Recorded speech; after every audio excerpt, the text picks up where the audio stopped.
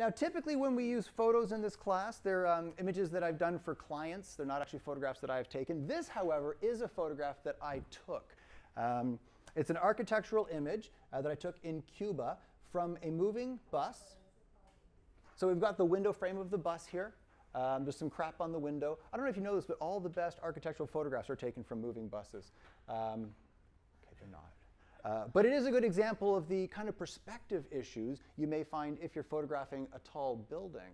What's going on here? What's wrong with this? What kind of perspective issues do you see? I think it's safe to assume that this telephone pole is in fact vertical, and yet it's leaning inward. I think it's safe to assume that this door frame is in fact vertical, and yet it's leaning inward. And the whole building has this feeling like it's leaning away from us. What causes that? Well, it's a perspective problem.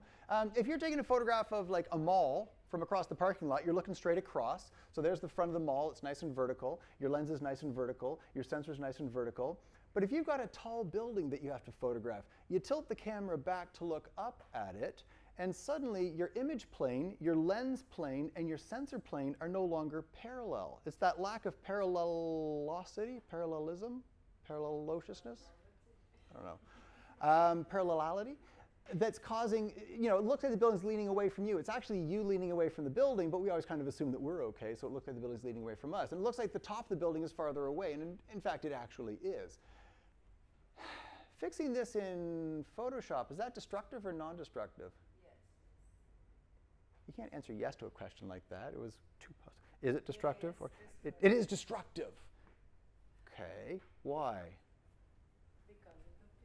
Well, because of what I just said about, any kind of transformation, especially something like this where we're pulling the sides out and this gets larger, it's an enlargement. Not enlarging down here, is enlarging up there. It'll tend to get a little bit softer. So if you're thinking about getting into architectural photography as a career, is there a way of doing this in camera? Yeah. What? A tilt-shift lens, or you might have heard the term a PC lens, a perspective control lens. That works in a different way. If you've got the building up here and you're down here looking up at it, instead of tilting your whole camera back to look up at the building, you can do what's called a rise on the front lens. The front lens rises up. Now you're looking up at the building, but your image plane, your lens plane, and your sensor plane are all still parallel. So you don't have to worry about these issues. That being said, are they really cheap? Can you like pop a loonie into a machine, turn the handle in a... No, they're like in the many thousands of dollars range. So if you got a couple jobs doing architecture, this is probably an okay way to do it. But if you think you're going to be an architectural photographer and only do that, you might want to look into the PC lens, which has other features as well, but that's one of the main things it's used for. All right, so let's take a look at correcting the perspective on this image.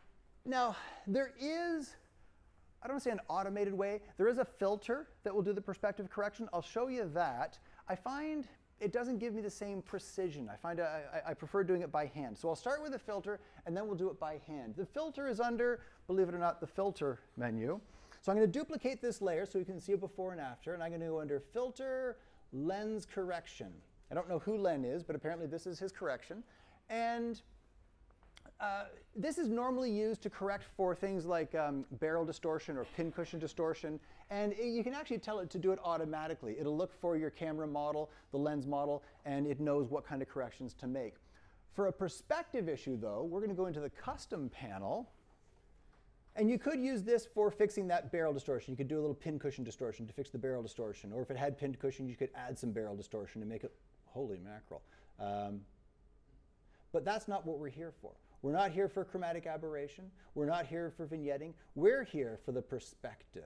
And with this slider, we could give it worse perspective problems, or going to the left, we can start to pull out some of those perspective problems. And as you move that slider, you can see that the verticals are starting to go closer to vertical, but they're not quite getting there. Look at this. I've got this to where this door frame is pretty much vertical. The telephone pole is still leaning in a little bit, so I think it needs a little bit more. So I'll pull that to the left a bit. And now, interesting, I've got them parallel. You can see this one is kind of leaning a bit to the right. This one is kind of leaning about the same amount to the right, so the whole image is tilted this way. I'm going to rotate it back. Now here's the rotation thing. There's the angle. So I'm going to grab this little dot, and you can swing this dot around to change the rotation. Because this circle is so tiny, you don't have a lot of resolution as far as doing small amounts. Watch this. I click on this, and I'll start, rotating it the wrong way. Rotate it back. See how it's very big jumps that it does. If you want a little bit more resolution, watch this. If I've still got the mouse button held down, if I go straight up, it's like putting a longer handle on that dial. Now I can make some more precise adjustments. And when they both look vertical, I'll let go and hit OK. There's before, and there's after. So I was able to do it, but I find it's a bit of a clunky interface. So let's go through the process of doing it manually. I'm going to throw out the layer that I just did, because I'm going to do it by hand, and I'm going to do a darn fine job of it. And I'm going to duplicate that layer again. Command-J, there's my new layer. And this time, I'm going to go under Edit, Transform, Perspective. Grab these sides and pull them outwards. So I've got a little more control now about how far I pull these sides out. There is something unusual happening. What's happening to the building as I pull these sides out? It didn't happen on the lens correction filter. What's happening to the building? Yeah, it's kind of getting squished down. It's getting squat a little bit. So we'll deal with that in a minute. But for now, let's take a look here. It's hard to tell when they're vertical, but you can turn on a grid. Anybody know the keyboard shortcut for putting a grid over top of the image? Command apostrophe. And that'll throw a little grid over top that you can kind of use as a reference guide. And I'm kind of getting the same issue here. I've got them parallel, but they're all leaning to the right.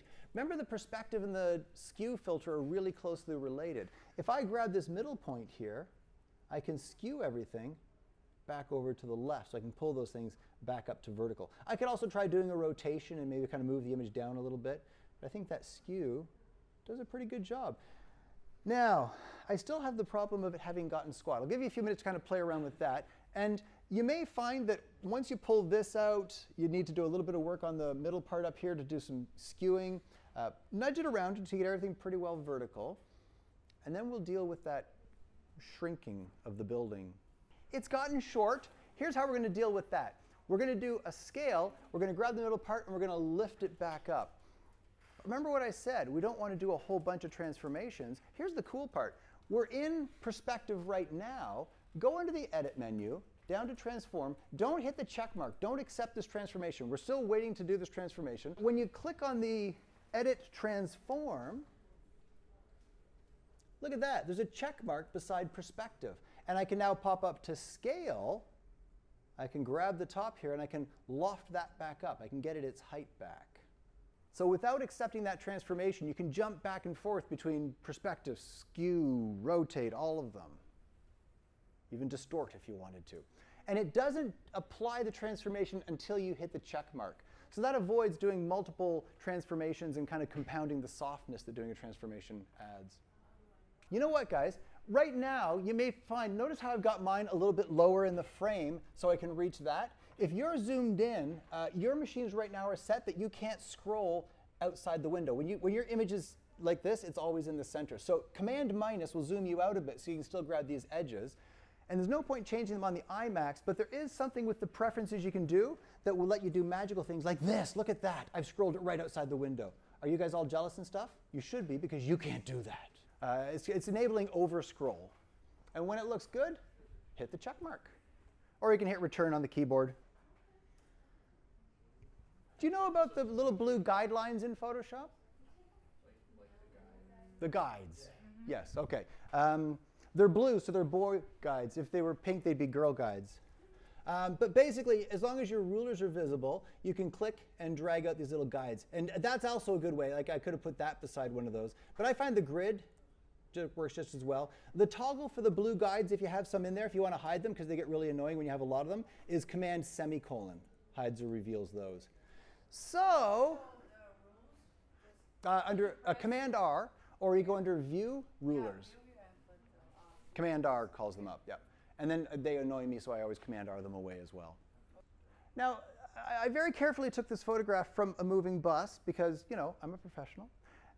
And I included the window frame down here. And on the other side, there was a bit of balcony from the other side of the street. And yet, they're not there anymore. What happened? Where did they go? Here's the original image.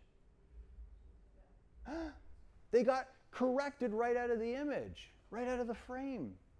Well, this has some kind of scary implications. Let's say you're working for a factory and you're photographing their main plant, but they have these big iron gates with the name of the factory, and you very carefully compose your image with the gates kind of framing the factory. And then you do your perspective correction. What's going to happen? You're going to perspective correct those right out of the frame. Or maybe it's a really well landscaped campus that the building's on, and there's these trees, and you're using that to frame it. And again, when you correct it, out they go. So when you're shooting, take into account what your final composition is going to be after the correction. Let's say, for example, the building kind of comes up in the center like this, and you want to have about an inch of breathing space around the building, so you get an inch at the top and bottom. But what you don't think about is that, the bottom of the building comes out to almost the edge of the frame. When you do the correction, suddenly the building is filling the frame. There's no space, no sky around it. So think about what it's going to look like after you do the correction.